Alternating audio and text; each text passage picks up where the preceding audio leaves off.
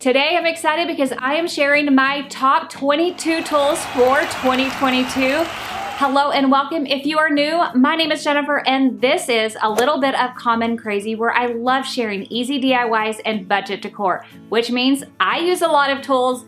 And today I can't wait to share with you my favorite tools that I have been using this past year. Now, some of these tools have definitely already had a lot of hype, even from other creators, and I'm gonna give you my reasons why I think they deserve all the hype they are getting. And some of these other tools you may have never even seen, even from me, but they deserve a lot more love than I'm even giving them because they are like I don't want to call them underdogs. They're like behind the scenes, the things that get so many jobs done that I couldn't live without them, and you deserve to know what they are.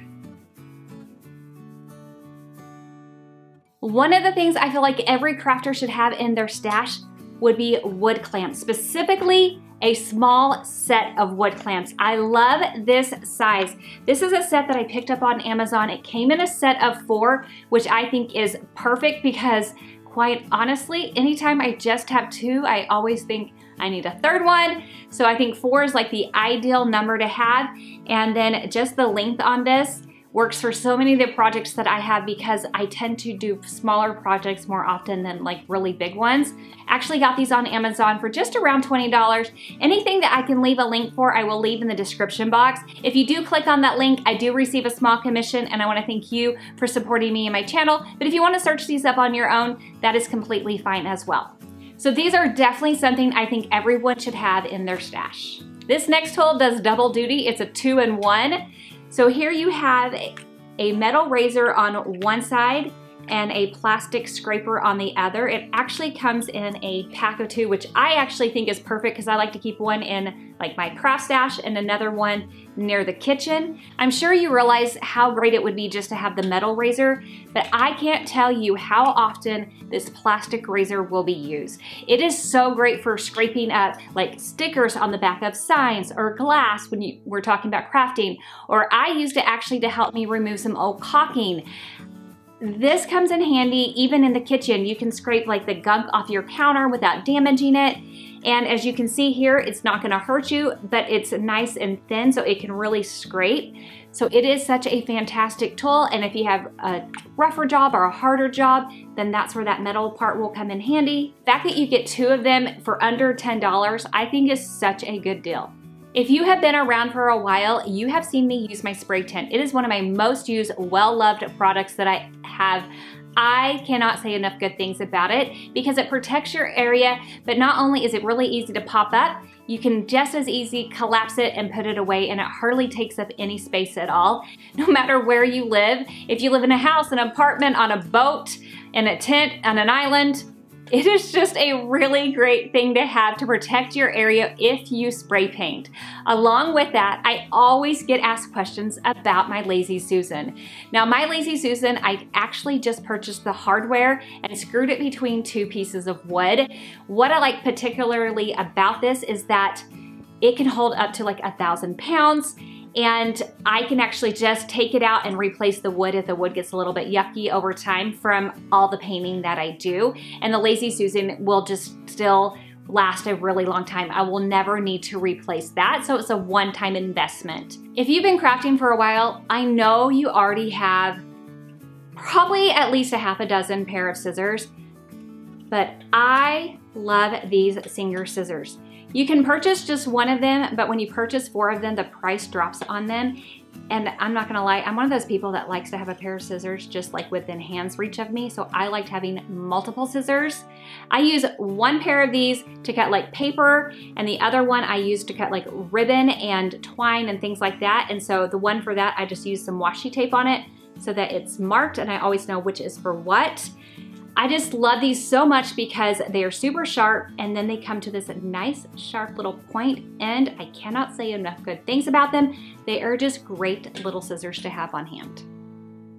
I feel like I have been holding out and I should have shared this tool with you so much earlier, and that is my Zip Snip. Oh, it is so good.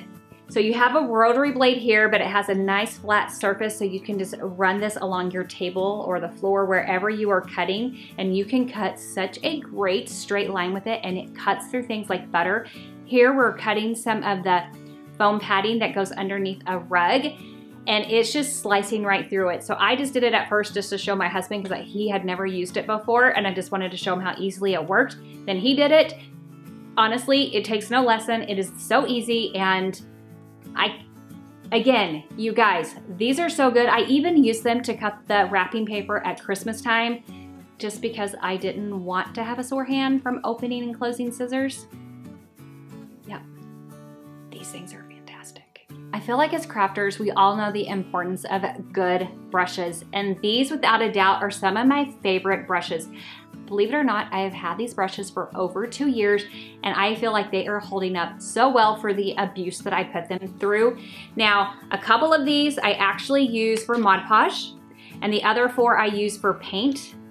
Now, the ones I use for Mod Podge are definitely a little bit more stiff in their movement, and the ones I use for paint definitely have more flexibility. So that is something that will happen to the brush over time, but the Mod Podge still goes on just fine when I use the brush, and I find that the Mod Podge goes on nice and thin with using the brush, and that's exactly how you want your Mod Podge to go on to get a better result. Even though there may be some staining on the bristles and paint on the ferrules, these brushes have held up so well over the last couple of years. They are so good, and I highly recommend them. Something you have probably seen if you have been around for a while, because they are in almost every single video, would be silicone pads, because I love to use these whether I am painting or using wood glue or hot glue. They are fantastic. These are silicone pads from Surebonder. Now, not all silicone pads are created equal, and let me show you why. The reason why I like these ones is because they are so nice and thick. As you can see, I really do use these. They are nasty and dirty, but that's not a big deal because all I do is wash them up and then they will look as good as new. But because they're nice and thick, they don't get all like wrinkled or stretched out or anything like that. These are fantastic to have. They really provide a nice area for you to work on top of, especially if you are painting or working with glue. I just love having these on hand. So a question I get asked about all the time is how I clean my brushes. Now, I use Dr. Bronner's soap to clean both my brushes and my mats. I love this. You can pick it up at like Walmart, Target. I think I got this one at Costco. You can get it on Amazon. It does such a great job cleaning your products. I actually even use this to clean my makeup brushes. I love using this soap. This is the peppermint scent, but it comes in other scents and even unscented. Sticking with cleaning products, I didn't even know this one existed until Courtney from Creative on the Cheap introduced it to me, and I will never go back, and that would be a mini vacuum. Hers actually looks like a ladybug, but I love this white one. It just is nice and sleek looking, and hear that? Does such a good job of picking up all those little messes we tend to create while we are crafting. I purposely put the glitter down to show you how well it would vacuum it up. And this is just some little wood bits right here, and it sucks those right up. Apparently Courtney has given it to her kids when they were little, and they used it to vacuum crumbs off of a table. I cannot say enough good things about it. You just plug it into a USB to charge it. It holds a charge for a really long time, and it's just cordless, and you run it over your area for around $10. I just think every crafter should own one of these. This next item is one of those things that you have probably seen by now, but if you have not gotten, I'm going to strongly encourage you to look into it, and that would be a USB lighter. The reason why I think this is so fantastic is if you're anything like me, anytime you had a regular lighter, it never works. Like the fluid is always like really low and you're trying to shake it, you're trying to get it to work. This, you just plug it in and charge it with a USB. When I turn it on, it will show me the charge. Now it's showing me that I just have 2 little lights. It's not fully charged right now. And then you just push the button, and then there's your little light. Light your candles. You can do the ends of your ribbons so they don't fray. I mean, so many different things that you would do with a regular lighter, you can do with this one, but no more having to buy other lighters. It's a one and done. Love this. This next tool honestly deserves like a round of applause because that is how good it is, and that is my Surebonder stapler.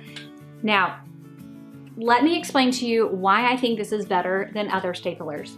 So you have this little knob here. If you turn it to normal, it works just like any stapler. You push this lever down, voila, you staple things.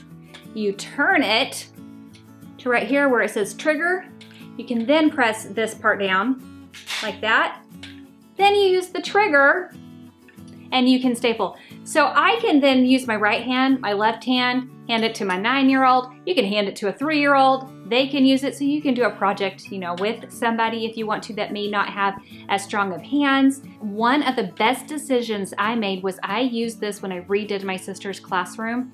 And let me tell you, I have come to the conclusion that every teacher should have one of these to do their bulletin boards with. And so if you were trying to think of a great teacher gift, look no further. This is so much easier to do bulletin boards with than them taking their school issued stapler and banging it against the wall, where 50% of those times those staples don't even want to work. This is all they need. I feel like this will not surprise a lot of you, but I do get asked the question, what glue gun do I recommend? And without a doubt, 100%, not even 99%, it is the SureBonder Mini Detail Tip Cordless Glue Gun. Now, these are actually the same gun. This is just a collab that SureBonder did with Lynn Lilly, so the color is different. And honestly, it is very appealing to me because I love the blue and pink of it. So right now, I tend to gravitate towards that. But then this is SureBonder's traditional colors. It doesn't matter which one you get. They work identically. And if they disappeared, I would be out buying one in a heartbeat. Could not imagine. I would give up every other glue gun as long as I could have this. That is how much I love this. So the reason why I love this one so much, one, it's cordless and it comes with its own little stand, which this is the drip tray, but it doesn't really drip. So in itself, I love that. I also love that you can control the amount of glue that comes out of it with a little detail tip. I think that's super important. I can do just a teeny bit, or I can add more glue. I would tell you about 95% of the time, this is the glue gun I reach for over my drawer full of glue guns. It's just this one. You know the saying, don't put baby in the corner? Well, I took baby out of the corner this year. This is the Cricut Mini Heat Press. I actually have a 9x9 one, and I was always using that one, but this year I really leaned into using the Mini, and I used it on really small projects, really large projects. And not only did I use it when I was using like an iron-on or an HTV vinyl, but I used it when I was like ironing fabrics. It just is such a little workhorse. I cannot tell you how much I love it. And not only do I think it's great when you're working within like a Cricut project, but if you're a sewer or someone like that, I think you could find a lot of use for as well. It is just a great little iron, and it is so good.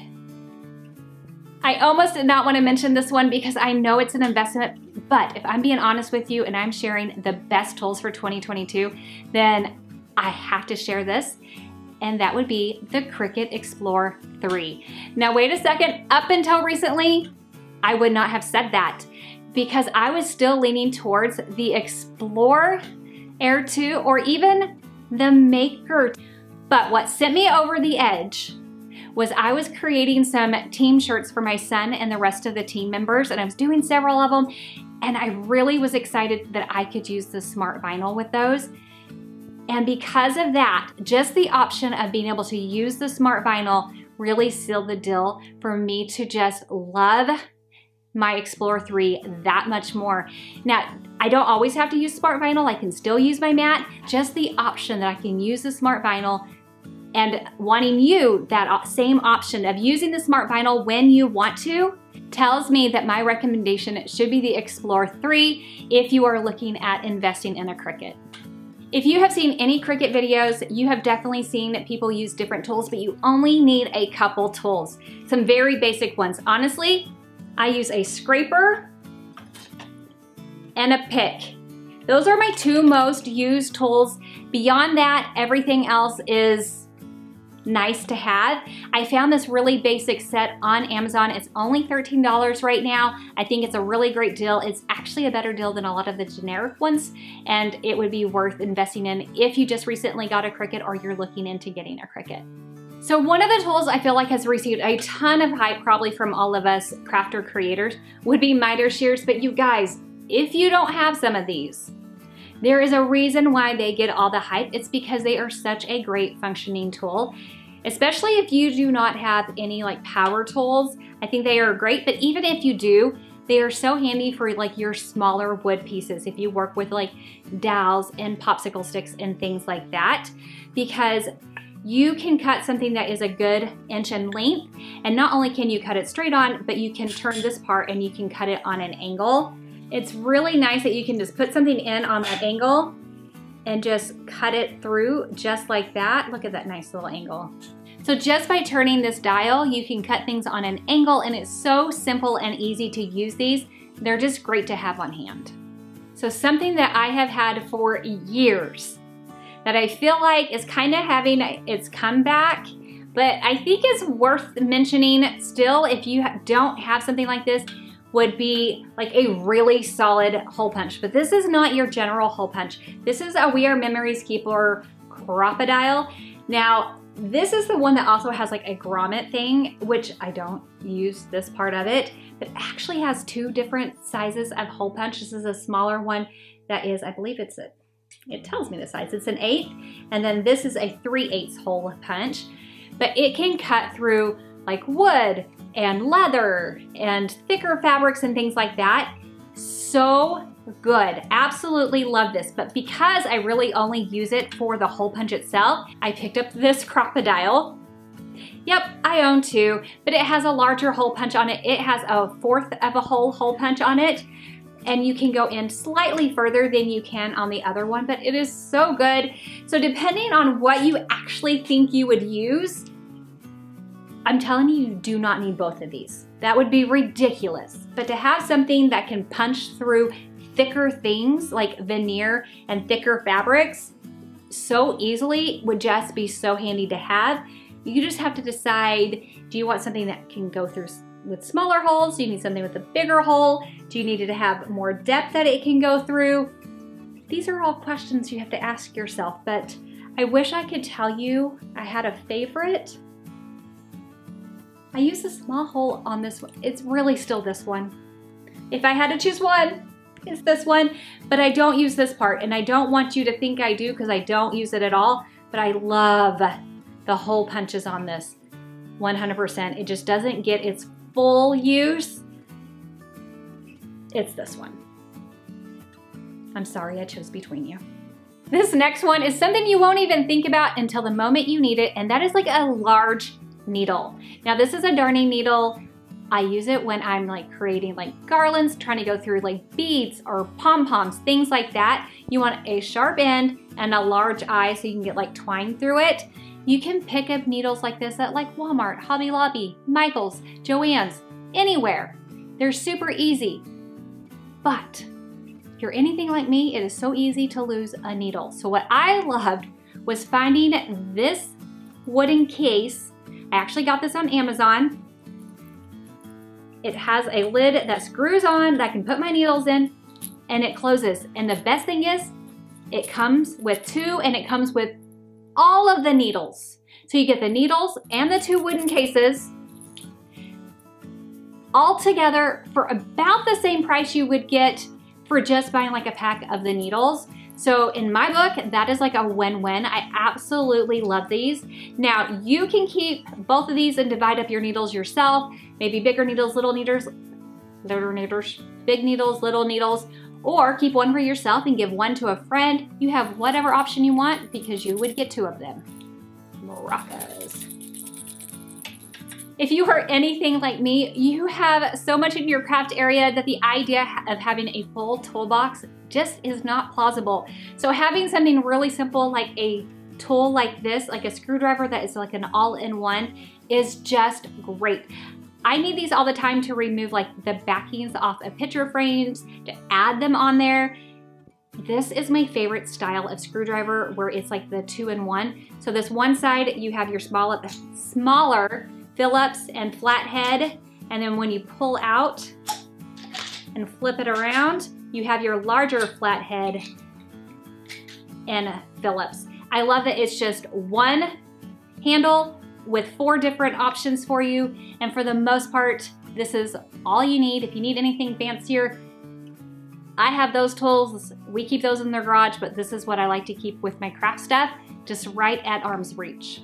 Another tool that I feel like everyone should have is a palm sander. It took me a while to find the one that I really wanted because the one I had before actually broke, and let me tell you why I picked this one and why I love it. To start off with, my old sander only had these little side parts to put the sandpaper in, and it was really thin metal, and that's actually what broke on it. So I love that this was a thicker metal, and it was so easy. I'm not concerned that that is gonna break when I pinch it and I open it up. It opens up so easily, and it's so much easier to use. Then the front has this little claw where you hold your sandpaper. So to get the sandpaper on, you first place your paper inside that claw, then you take it over and you stick it in the back underneath that little part that opens. Then you take those little side metal parts and you push them and lift them up over the side and lock them into place, and it's just that easy. I also love having a palm sander that just uses regular sandpaper. It just takes 1/4 of a sheet of regular sandpaper. It is fantastic and a great tool to have on hand. I think everyone should have one. This tool definitely deserves a whole lot more love than I've been giving it, and that is my heat gun. Let me share with you why I think this is the best heat gun and why I think everyone should own it. Starting first with the temperature control, you have this complete dial that you can control your temperature, and it goes all the way around. So you have several different settings from almost a cool to a very hot, and I love that. So you can think of it like a hairdryer where you have all those different settings. So great, where a lot of your heat guns only have like 2 different settings on it. I also love this base because then it can just lay flat and set straight up if you need it to work like that when you're waiting for it. It also has 2 different speeds, so you can do a low speed or a high speed. It is such a great heat gun. I absolutely love using it, and I know it's gonna last me a really long time. I wanna know what is your favorite tool that you've been using. Tell me that in the description box. In last year's video, I shared some of my favorite tools. Some repeat, some don't, so you wanna make sure you check that one out. Thank you so much for spending your time with me, and I'll see you in the next one. Bye.